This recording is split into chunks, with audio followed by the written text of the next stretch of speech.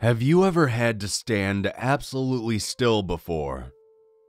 I mean, not moving a single muscle for fear that it might cost you your life. Standing there looking over at Brian, his arms and legs are locked in place, and I can see sweat dripping from his forehead onto his clothing. The fear in his eyes mimic mine perfectly. The scent of blood has been permeating the air with each passing second. Shifting my eyes downward, I could see Alice, her tearful yet lifeless eyes staring back at me. Her arm is outstretched towards my leg, though it has been some time since it last moved. Looking beyond Brian, I can see the outline of Billy's body in the darkness near the trees. He tried to make a run for it, and only made it a handful of steps. Natalie is sitting near one of the tents. Her cheeks are stained with tears, though she has been doing well to stifle her sobs. She keeps looking at me and Brian for help, but we are unable to offer her any. I can feel warm breath coating the back of my neck. The scent is horrid, like week old garbage that had been left to rot in a storm drain.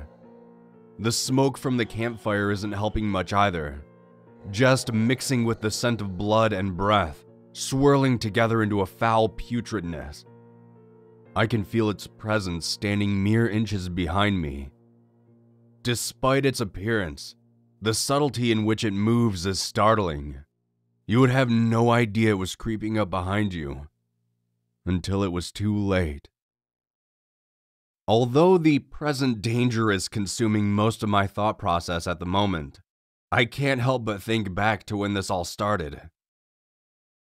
3 days ago, I was sitting in my living room relaxing after a taxing day at work, my rumbling stomach begging me to order food.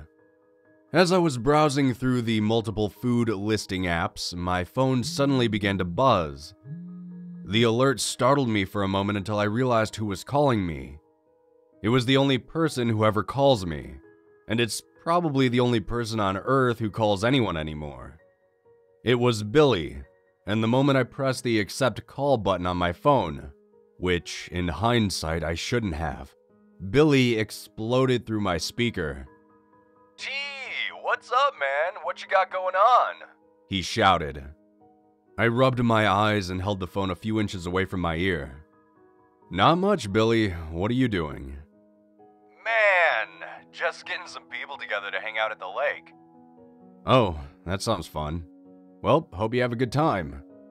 "Come on, T, don't be like that. I need you to come out here with us. It'll be fun." This didn't sound super appealing to me to begin with, so I just tried to brush him off. However, Billy was quite persistent. After nearly 20 minutes of badgering and discussing the terms of the trip, I could quite literally feel myself cave in like a crumpled tin can. He explained that it was only going to be a handful of people going to the lake this upcoming weekend.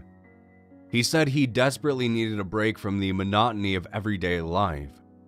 He also reminded me a few times that he showed up as a wingman for me on more than one occasion. After being verbally beaten down and guilt-tripped into a corner, I agreed. The weekend arrived, and before I knew it, I was standing outside on my front porch with a backpack in hand. Billy's loud Jeep rattled up my driveway, and in a grand gesture, he stood up and asked what I was waiting for. Billy is a lot to handle at times, but he means well and for the most part is a generally good guy. He just likes to take things up a notch. I tossed my bag in the back and crawled into the back seat next to the girls.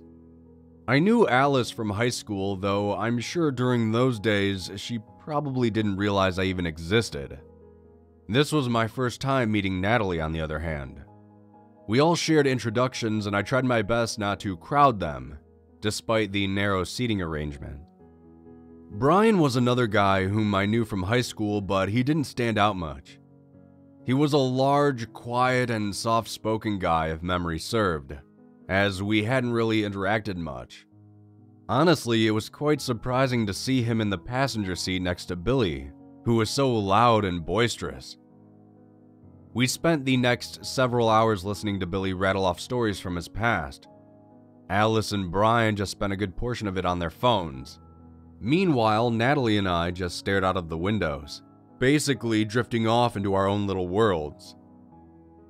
It wasn't long until we were turning off the main stretch of road and onto the rocky path through the trees.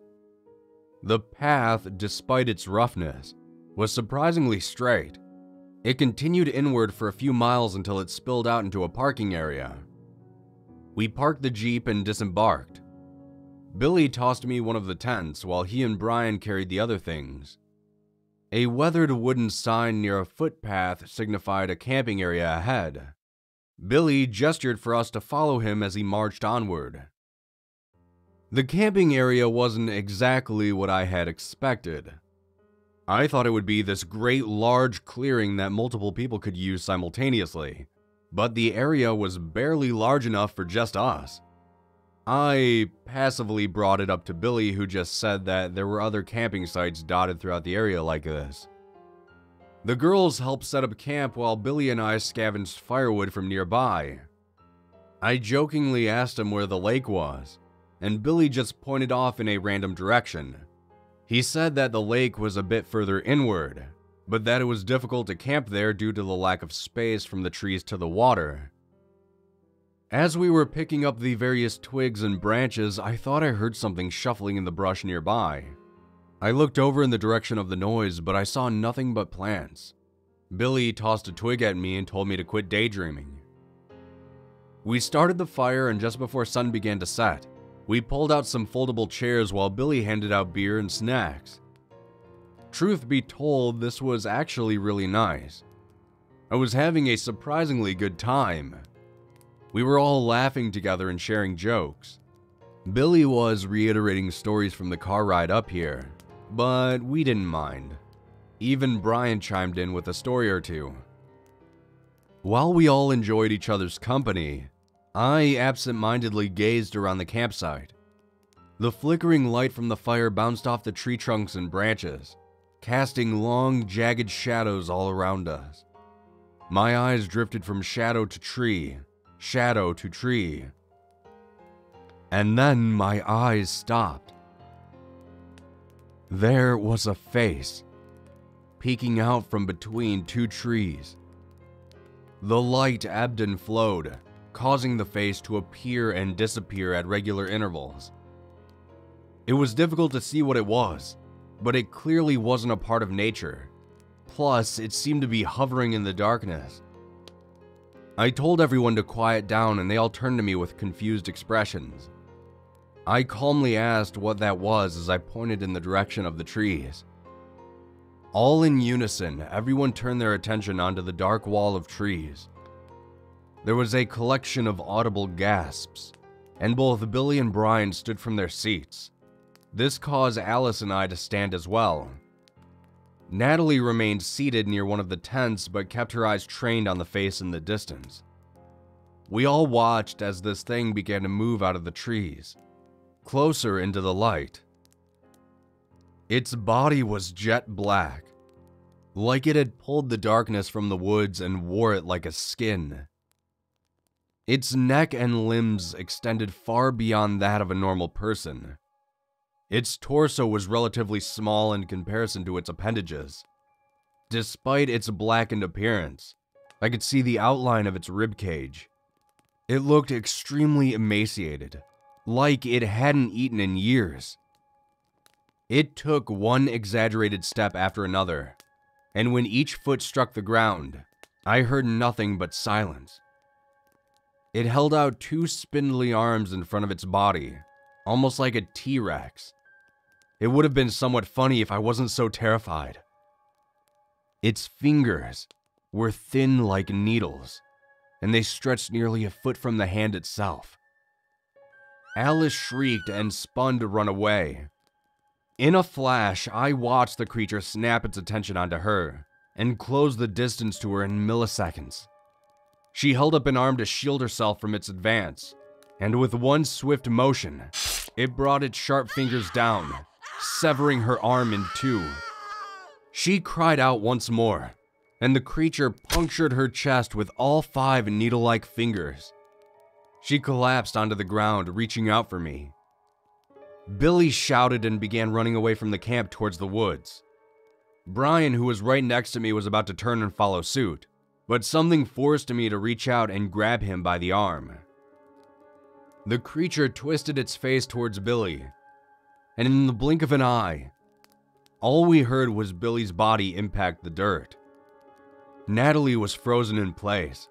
Her eyes glanced up at me and I just mouthed, "Shh," back to her. I could tell she was biting her lips to keep her from weeping.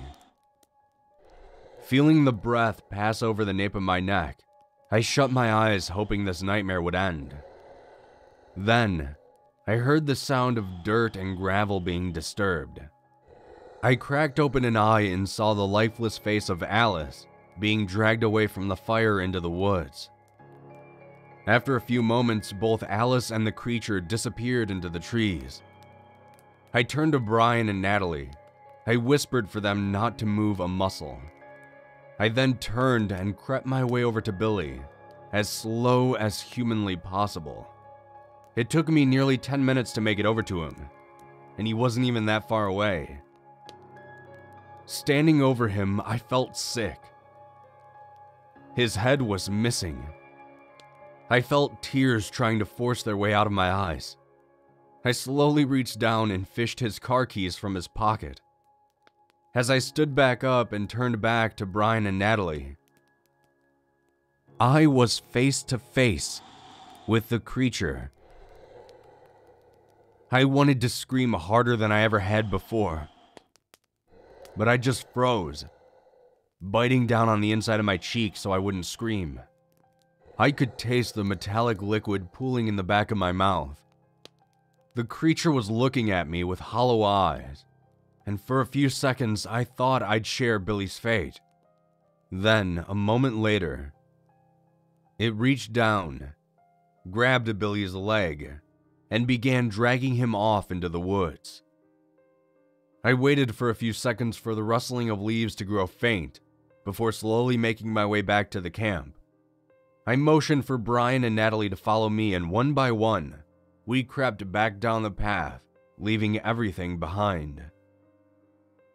We found Billy's Jeep, and as soon as I started the engine, I vomited outside of the window. Natalie broke down in tears, and Brian was as pale as a ghost. We drove out of there and back onto the main road. I parked on the side of the road and asked Natalie if I could borrow her phone, as I had left mine in the tent. She handed it to me and I shakily called the police. I told them that a wild animal had attacked our camp and had dragged our friends into the woods. We sat in the car for 45 minutes before the sheriffs arrived. I felt absolutely disgusted lying about what we had witnessed, but it's not like I could have said, "Yes, a giant monster with needle fingers murdered our friends and dragged them into the woods." I explained to the sheriff that it was dark and we think it was a bear or a cougar. After standing on the road for nearly 5 hours, the sun began to rise. The sheriff scoured our campsite and found nothing but 2 pools of blood. They even followed the blood into the woods, but couldn't discern the location of our friends. We contacted their family shortly after that. They were devastated. I held Billy's mother's hand for hours. I don't think she'll ever be the same after this. I don't think any of us will ever be the same after this. I've been trying my best to get through this traumatic event, but yesterday, as I was sitting in my living room flipping through the TV, I came across a news report. They were talking about a campsite up near the lake, saying that a string of campers have started to go missing lately, and that they'll be shutting the area down until further notice.